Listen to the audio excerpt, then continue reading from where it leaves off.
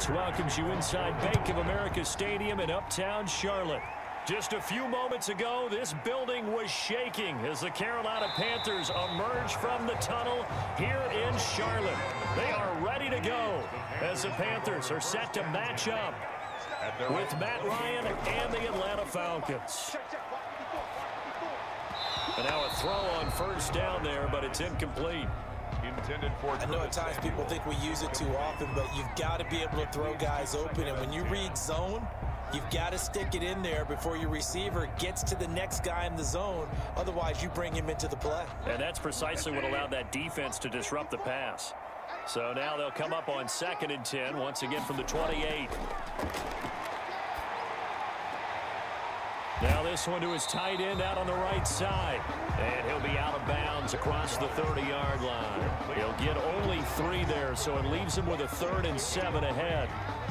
That was an okay hook up there with his tight end, but unfortunately, they didn't get the kind of yards they had hoped for. That's going to bring up 3rd down. A tough spot here on their opening drive. This is 3rd and 7. From the shotgun, it's Bridgewater. Got his target, Samuel. And getting this just shy of midfield, they'll spot it at the 49. Give him 18. It's a Carolina first down. Well, that certainly has to feel good. It's not all the time that the play caller should get all the credit. Sometimes I think in the huddle, the quarterback just says, hey, who's going to make a play for me? I just need something right here. And the end result there, nice first down. Drive keeps moving. Now he's going to swing this one out to his running back. And just 1 yard here from the 49 to the 50. Not much there, only a yard. They forget about the run to set up the pass. They're just coming out throwing. Forget trying to set anything up. They feel like they have the advantage. They feel like they have the matchups, and they're just attacking right now. Yep, going to the air on the opening drive. They only got a yard out of that last completion, and that makes this 2nd and 9. First carry for Mike Davis, the former Seahawk. And they'll work this down to the 40-yard line, tackled there. It's a first down on a gain of 10. Usually we see runs like this as the defense breaks down later in the game, but this guy is setting the tone early, running through all types of tackles and put the defense back on its heels. They show run with 3 tight ends here on first down. Davis. And he'll take this one down to the 36.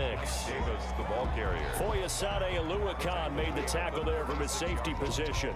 It's a pickup of... Yeah, I don't know if it's exactly a win-win, but if you're on offense, you'll take that kind of a run, all right? It was kind of stacked up, found a little bit of yardage, and frankly, they're pretty close to staying on schedule on offense. The playbook is still open for the coordinator. And Bridgewater able to get this complete to Anderson. And that's going to be good for another first down as the tackle's made at the Falcons' 18. That one good for a first down pickup of 18 yards. 18-yard line. Catch there by Robbie Anderson, and we all know he's got the speed to get behind any defense. What I think is underrated about his game is his toughness and his belief in self. Robbie Anderson was an undrafted free agent who's turned into a big-time player in the NFL, and now landing in Carolina reunites him with his college coach, Matt Rule, when they were together at Temple. But that call makes sense because they've been throwing it well on this drive, and once again they show passing formation, showing the shotgun. Then they ran out of it. That's a nice play by them defensively, though, to hold it to a short gain.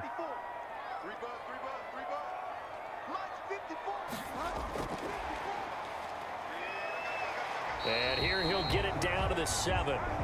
That play gets him 6 yards and sets them up with a 1st and goal. And this is just a little touch pass. They send the receiver in motion, just kind of tap it forward to him. Now, it doesn't turn into a huge play, but they do pick up a first down, a nice, consistent gain. So 1st and goal now from the 7-yard line. Out of the gun, Bridgewater.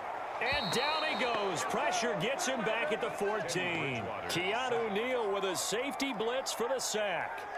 Well, that was point counterpoint, wasn't it? They decided to throw for it on 1st and goal. Instead, the defense counters with pressure, and the defense wins, getting a big sack. It's 2nd and goal, but now all the way back at the 14. From the gun, Bridgewater.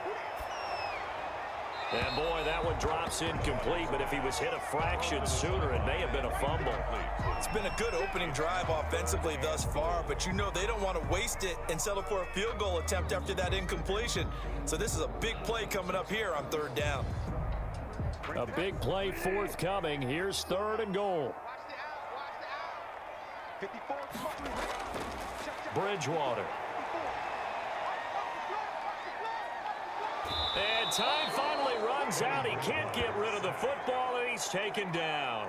In for the sack, Deion Jones. Charles, a little bit of feast or famine on this drive. They moved the ball okay, but they've been sacked twice now. And they've got to figure out how to plug that leak a little bit, right? Keep them away from the quarterback because when he's not being hit, as you mentioned, they're moving the ball well. And his kick is good. And the Panthers stake claim to a 3-0 lead. Able to move the ball on that drive. Yes, just 3 points, but 4 first downs were in there. Yeah, and you can look at it and feel pretty good about the whole thing and think, okay, this should continue throughout this ball game. On the flip side, if you're a defender, it's almost like, whew, we only gave up 3. They moved the ball on us pretty well.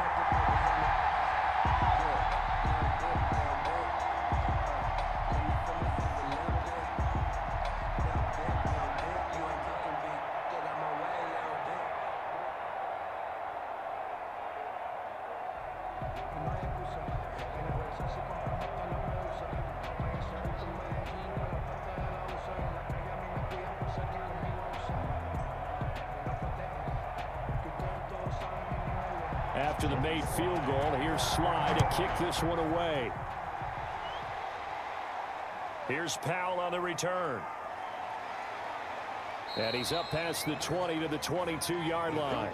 But for the Atlanta Falcons, that first victory of the year continues to elude them. They fell to 0-5 with a loss against Carolina at home in Week 5. The first time they've been 0-5 since '97. And after the game, the big story, Charles, they do some house cleaning, letting go of head coach Dan Quinn and also their general manager, Thomas Dimitroff. So Quinn had been there since 2015. We know he took them to the Super Bowl, a game that they should have won. But now Raheem Morris steps in as interim head coach. Well, he has experience. He was a head coach with the Tampa Bay Buccaneers. Actually had a 10-win season there before losing his job. And he's coached both sides of the ball.